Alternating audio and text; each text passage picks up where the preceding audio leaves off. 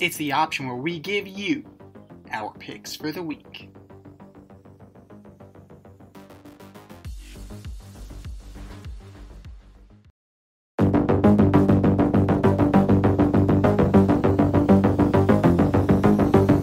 It is the option for NFL Week 6. We are a third of the way through the season.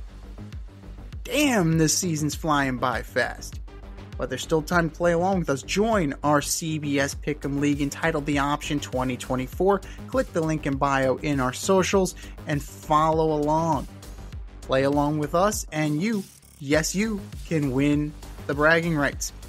The lovely Rita Sanchez is still in first place. We have a three-way tie in second place between you, me, and Danny Butler. That guy. So, Danny took home the week last week. Congratulations again to Danny. So that's 2 in a row. Let's see if we can kind of cool him off a little bit, because he's on fire. Here we go. This guy. Fucking hell. Thursday night, Amazon Prime.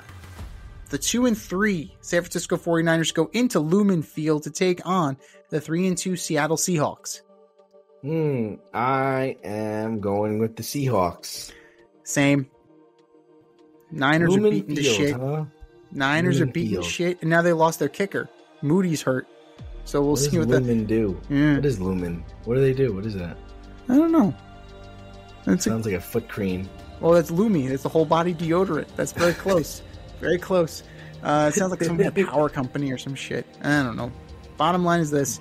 The Seahawks are a little bit less banged up than the San Francisco 49ers. Surprise, surprise. Kyle Shanahan's team is hurt. Shocked. Oh, Sunday, yeah. Sunday. 9:30 a.m. Live from London. The Jacksonville Jaguars at 1 and 4. Those crazy They bastards. got their win. Good job. Good call on that. Take on the 3 and 2 nominal home team, the Chicago Bears. I am taking the Bears. Yeah. I have to take the Bears as well. The Jaguars, they're still not good. Sorry, the Jaguars still not good. No, they're still not. Still no good. Still no good. And the Still Bears' no good. defense is better than what we're giving credit for. And Caleb Williams is rounding into form. Right? He's 3 and 2 on the season. He is. So I think he has consecutive games where he's thrown for over 300 yards. So he's starting to figure it out. I'm starting to get there. It's not a complicated game. No, and it's not. It's not hard, right, Wash? It's incredibly hard. It's incredibly hard. Sunday, 1 p.m., potentially the game of the week. The 4 and 1 Washington Commanders go into M&T Bank Stadium to take on the 3 and 2 Baltimore Ravens. Oh man, I'm taking the Ravens in this one. Give me the commies. I'll take the commies going on the road and lower the moon. Guy. So I like both rushing games. I think Jaden Daniels makes fewer mistakes than Lamar Jackson. The 2 and 3 Arizona Cardinals come east to Green Bay to take on the 3 and 2 Green Bay Packers. I'm going with the Pack. Go Pack, go. Although the Cardinals look better. The Cardinals are getting there, but when your division opponents are constantly getting hurt, it's that one eye thing again. In the land of the blind, the one-eyed bird is king. But the Packers are a better team. The 4 and 1 Houston Texans go into Foxborough to take on Drake May and the 1 and 4 New England Patriots. Texans. Take up that Texan D. CBS Sports has a 2% chance that the Patriots win. 2. I'll stick with the Texans. 98% win probability for them. The 3 and 2 Tampa Bay Buccaneers go into the Big Easy to take on the 2 and 3 New Orleans Saints, probably without Derek Carr, who's out with an oblique injury. Derek Carr. He is oblique. Derek Carr. Their season's Derek oblique. Unbelievable. I'm going with the Bucks. You absolutely have to, because you're going to start Spencer Rattler against that defense. Exactly. And you pointed out to me, I was like, are they going to start Taysom Hill? He's got 2 broken ribs. So, Psych. Your second best quarterback can't even play. So you're up to Spencer Rattler. Man, they're missing... How could you trade my best player without asking me? I didn't sell him outright. I got you to outfield. Man, they're missing Jameis Winston down there, aren't they? They probably, if Jameis is there, they probably win this game. They probably do. But, alas, he's in Cleveland. And speaking of Cleveland, the 1-4 Browns go into Philly to take on the 2-2 Philadelphia Eagles. Eagles. Fly, Eagles, fly. This is the week he gets benched, right? This is the week that Deshaun Watson gets benched. You figure. Law of averages indicates that that's what's going to happen. Ugh. The 2-3 Indianapolis Colts go into Tennessee to take on the 1-3 Titans. I'm taking the Titans. Let's go. We figured it out during the bye week. We're going to get things turned around here. We're going to start throwing to the players on our team. And we're going to take the ball out of our quarterback's hand. So who is it? Is it Levis or is it Rudolph? The fact that I have to ask this. Oh, Christ. No. How can you go back to Will Levis after putting in Mason fucking Rudolph? It's not like you put in Joe Flacco. It's not like you put in Jameis Winston. Oh my God. How many teams wish they had Joe Flacco right now? Probably 16. Probably 16. He can throw it. He can throw it. He can throw it. Now the question is, are they going to be able to run it on the Titans defense? I think they can. I think they'll be all right. I'm picking the Titans. I think the Titans defense is going to give Joe a hard time. They've had 2 weeks to prepare for this, so let's see what they come up with. I'm going to go with the Colts. Talent eventually wins out, and if they're going with Will Levis, not going to play, right? Is Richardson going to play? I don't think he's going to play. No, it's Flacco. Even though they said it's Richardson's job when he gets back. You sure about that? Right? You haven't had a good run of luck there with. Oh, there I mentioned it since Andrew Luck. So there you go.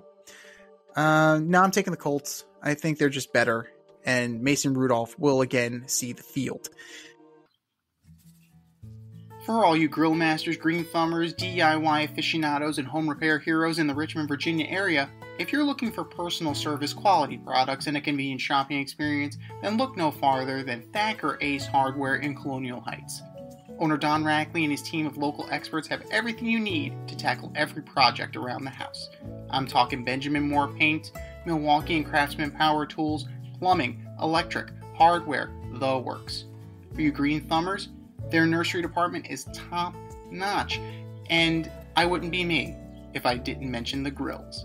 They have Weber, Blackstone, Big Green Egg, Traeger. I want one of everything. Give them a call today at 804-766-4223 and see how they can assist you. Or swing by 27 Dunlop Village in Colonial Heights. That's Thacker Ace Hardware, 804-766-4223, or swing by 27 Dunlop Village in Colonial Heights. Thacker Ace is the place with the helpful hardware folks. We're in the 4 o'clock hour. The 2-2 Chargers go into the Mile High to take on the surprising 3-2 Denver Broncos. I think it's actually going to be a good game. You were saying you were looking forward to the Bills and the Jets game. I think this is going to be a good game because this is going to show you. I bet Harbaugh comes out with a good game plan for attacking the Broncos and scoring on the Broncos. Watch, because he's a good coach. So I'm going with the Chargers in this one. I'm going to take the Broncos. Even without their best defensive player, they're still pretty decent. They're still pretty stout on that side of the ball. All you're going to ask of Bo Nix is to not fuck it up. And he's shown that he's okay. Like, he's decent at not fucking it up. So, we'll see what happens. I'm expecting Javonte Williams to do some things. How about that? Let's see Javonte Williams show up on Sunday. Give me the Broncos. The 3-2 Pittsburgh Steelers, off a gut-wrenching loss against the Cowboys, go into Vegas to take on the 2-3 Las Vegas Raiders. I like the Steelers, man. I know they lost last week, but I like them. I like what they got going on. I like the Steelers too, particularly against the shit that is the Raiders. Is it Minshew? Is it O'Connell? Does it matter? Probably not. I heard Wilson gets to practice this week. Good for him. Good job, Russ. Absolutely. Is he trade bait at some point? You figure? You think? Oh, I mean, if you're smart, I would try to move him to Miami. Yeah. I don't even need much for him. Miami, New Orleans. Obliques take a while. New Orleans. Oh, yeah. Yeah, it takes a long time. Yeah, I'd say so. They should. Yeah. They don't need him. Fields has that job. Let Fields, let him ride. Let's ride. The 3-2 Atlanta Falcons go into Charlotte to take on the 1-4 Carolina Panthers. I am taking the Falcons. Yeah.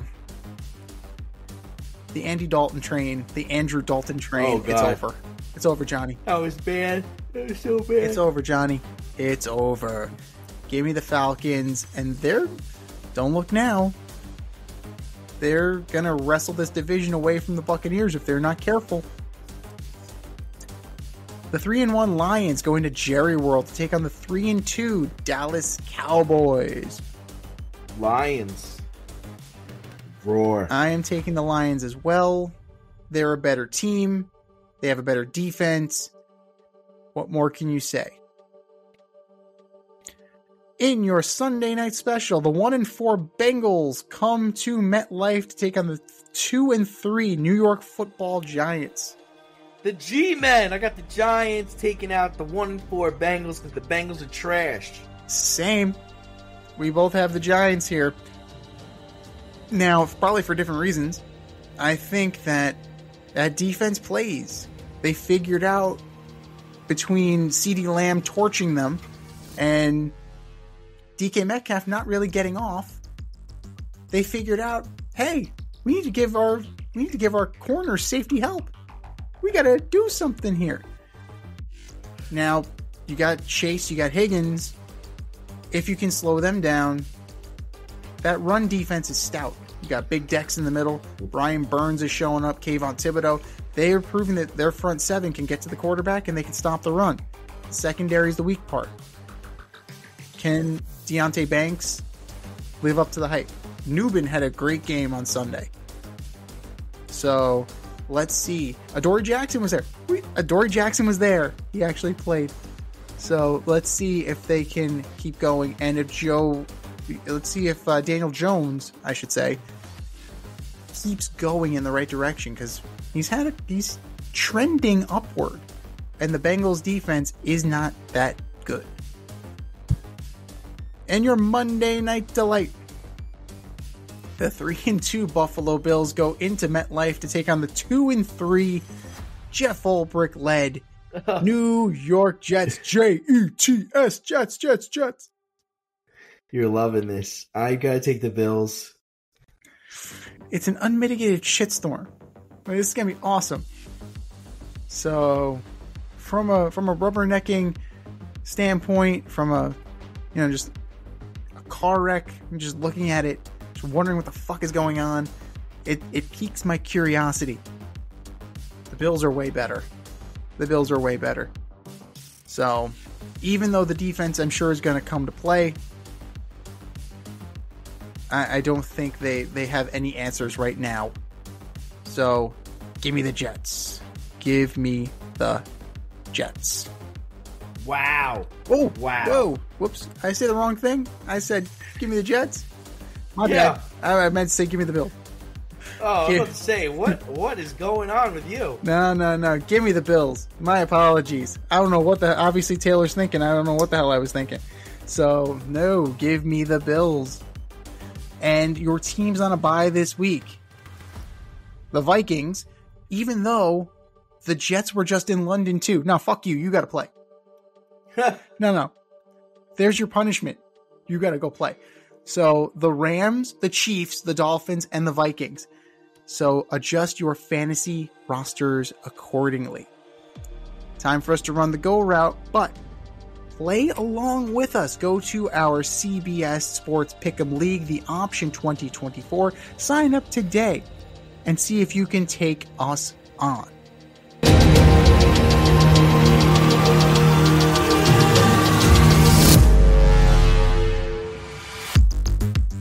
Thanks for listening to this episode of our podcast. If you liked what you heard and you want to hear more, be sure to like and subscribe on your favorite podcast platform. Leave us a review, rate us 5 stars, turn on subscription notifications, and share on social media. Tell your friends and spread the word.